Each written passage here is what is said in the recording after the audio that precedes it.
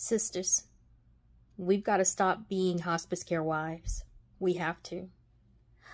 Today, yet another friend I've learned who got married later in life, and I'm talking 45 and above, because it seems that when myself and my friends who have been single women who, wanted to get married when we were 23 to a nice man who built something with us, it didn't happen. And so we turned 45, and then suddenly here come all these brothers, 40, 45, 50, just Rico Suaves. I mean, complete love bomb. They grabbed my friends. They ran them down the aisle. And today I find out yet another one of their husbands has dropped dead. I mean, I just put it that way. He was already sick when he got with her. And what I'm finding is that with a lot of my friends, because we've been professional women, are getting married to these men, and they are simply looking for benefits. They're looking to rest and to nest. It's not in sickness and in health, it's in sickness and in death. So they realize that they can't pee anymore, or their kidneys are failing, or they feel like they are about to have a stroke or have already had one. And then suddenly they meet my beautiful friends who've worked hard to do everything in life, to take care of themselves, to not be one of the 4 or 5 black women who are murdered every day by mostly black men. And they come up, meet my friends, and they run and get married. And the next thing I know, my friends are dealing with millions of dollars worth of medical bills. Not only dealing with the medical bills, but after these men have passed, here come all their grown ugly kids busting up into my friend's house, breaking their noses, carrying things out of their house, and knowing that their dad was living in efficiency. One of them was living with his mother, goes to live with my friend who has a house of her own, and then he passes away, and then here come all of his grown children and grandchildren kicking in her door to take things because they're certain that she's killed him, even though he's been on kidney dialysis for almost as long as, well, I guess a week after they got married. We've got to stop this, because here's the thing that we need to get in our heads, sisters. If he did not change y'all's babies' diapers when y'all were 23, 24, 27, you don't need to be changing his pants. If he did not push your babies that you had together after y'all got married in that house that y'all got together in a stroller, don't push him around in a wheelchair. Like the last funeral I went to was of a sister, a nurse, who married a man who had kids. She had kids. Sister doing just totally fine by herself. Nice condo. Marries him, moves him in. Few years later, he dies. A torso. Diabetes. Had every limb on his body taken off except for his head. He was a torso by the time they put him in the casket. She's left with his medical bills and dealing with his grown kids who feel that even though that condo was already hers before she married him, that they're supposed to be getting something. Stop marrying them. Stop marrying them. If you're not 22 or 23 and y'all are working to build something together, don't do it. Because this is when black men get 45 in their 50s, they start to realize that they have an expiration date. And that's when they decide that they're going to find the best black woman that they can find, marry you. They make sure you got benefits and you got a place to stay. And then they want to come and sit in their femininity, but didn't do anything for you. They gave their youth and all of their health and their years of fertility and the years that they could have built wealth to some thought, or just tramped around or bought cars while we were paying extra to stay in safe apartment complexes. We built our careers and built our financial wealth. And then now all of a sudden they want to come in and move into your house and have you to take care of them while they lay up on you.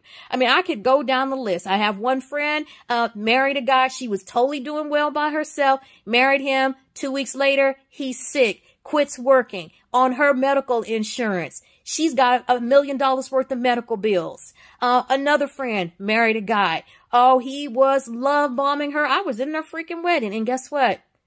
Year after going back for their 1 year anniversary, I was going to go back there for it. He laid in the bed and died.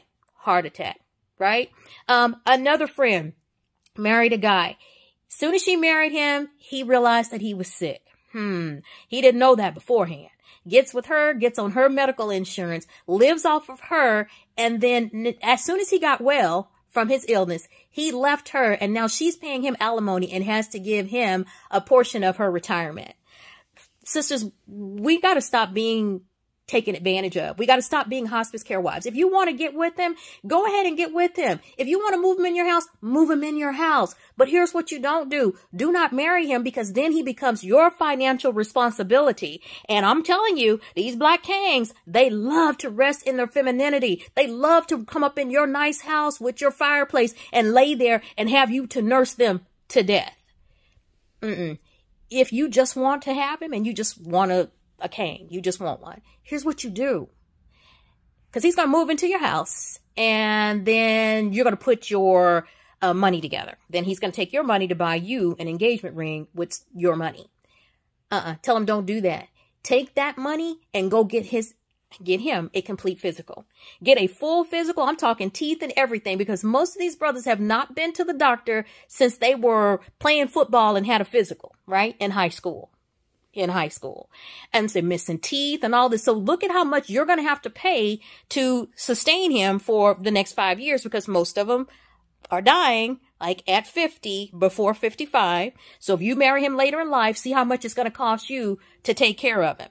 And try to look into see what those medical bills are going to be. Okay. Look at his health insurance, if he has any, and make sure that he stays on his health insurance and doesn't get on yours, because yours most likely is going to be better than his, because you will have, built up something and been at your job for a while. Don't put him on your medical benefits. Okay. Once you find out what his health is, then the next thing you do is go get a life insurance policy, no less than $100,000. Get a life insurance policy, go to an attorney, have a will written up, and have him to agree that whatever he walked in with is what he's going to be walking out with. And if he should die before you, which he probably will, then his grown ass ugly kids and grandkids and great grandkids can come and get his things in a trash bag sitting out on the yard, and they can come and get all of that. Okay. The insurance policy will be in your name. You will be the beneficiary. Now, if you all decide that if something happens to him, you want to give his kids, some of that, then y'all decide that and put it in writing, and also have it on video. Because I can guarantee you this, their daddy could have had prostate cancer and been on kidney dialysis for 27 years. But as soon as he gets with you and moves into your nice house and you clean him all up and something happens to him, they're going to come running at you and accusing you of taking his life. Sisters, stop being hospice care wives. If you want to be with them, you don't have to marry them. Do not take any financial responsibility for these men that did not take any financial responsibility for you when you were younger and in your 20s. And some of these young girls, y'all trying to get with these old men because you want to be able to get their Social Security after they pass away. Okay, let me warn you against that, because some of them owe so much money that you ain't going to be able to get nothing once you finish paying for their medical bills and paying for all of the expenses that they have because they are sick. And again, your granddaddy is fine. You love your granddaddy. When I say fine, I mean, like, it's great. Like, I loved hugging my grandfather and being there with my grandfather. But it is something that is just kind of gross about an old man that has not taken care of himself. Because many times if they haven't had a woman to take care of and make them go to the doctor, they missing teeth. They smell like penicillin, shit, and curry, right? Coming out of their noses, hair all up places, missing the side teeth and all that. Stop taking them in. Don't let anybody use you. You've done the work. You've worked hard. You've been that worker bee, and you've been a busy ant working. Don't let him come in and take advantage of you. Don't be a hospice care wife.